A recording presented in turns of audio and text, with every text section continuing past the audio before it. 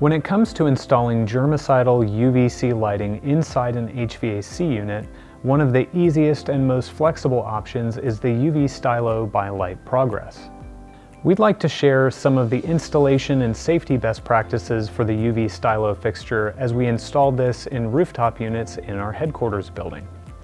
The UV Stylo fixture is a unique fixture in that it's very simple to install and it's very flexible about how it can be installed in a space. The power supply for the UV Stylo is a universal voltage power supply, so 120 to 277 volt, and this will automatically adjust based on the power supply coming in. If you have higher voltage than that coming into your HVAC system, you may need to use a step-down transformer. Installing the UV Stylo fixture is a pretty straightforward process. We did use our HVAC contractor who maintains our rooftop units to do the installation. The first step was powering off the units and removing the access panels to the area where the blower motor is located. With the panels off, we were able to place the UV Stylo lamp in the bottom of the unit and then mount the power supply inside the cabinet.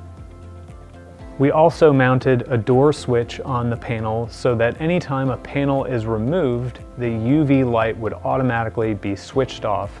And this is a very important safety consideration so that anytime someone is maintaining the HVAC system, if they pull a panel off, they won't be accidentally exposed to any harmful UVC energy.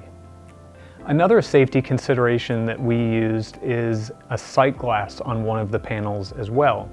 Now, a UV sight glass incorporates UVC blocking plexiglass and also gives us visibility inside the cabinet of the rooftop unit.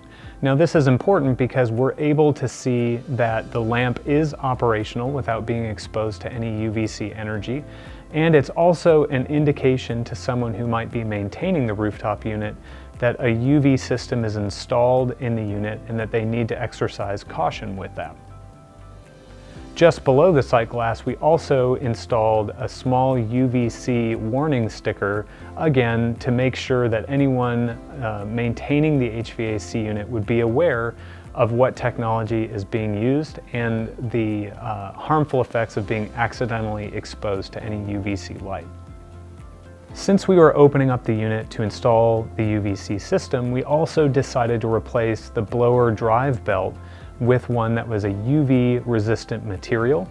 And it's also important to shield any wiring inside the unit. Foil tape is a great way to do that, and that will ensure that your system will be able to be maintained without any major considerations or hurdles down the road. Once the installation was complete, we were able to replace the panels on the outside of the rooftop unit and power the rooftop unit back up. One of the benefits of the sight glass is we were also able to ensure and verify that the UVC lamp was operational after the installation was complete.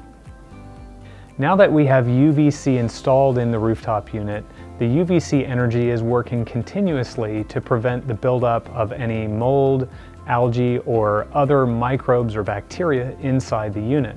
This means over time a cleaner coil, cleaner inside of the unit, and a much better situation from a maintenance and efficiency standpoint for this rooftop unit. If you're interested in learning more about the UV Stylo family of fixtures for HVAC applications, feel free to reach out to our team. We can help specify and walk through any installation best practices to make sure that your UVC HVAC application is both safe and effective.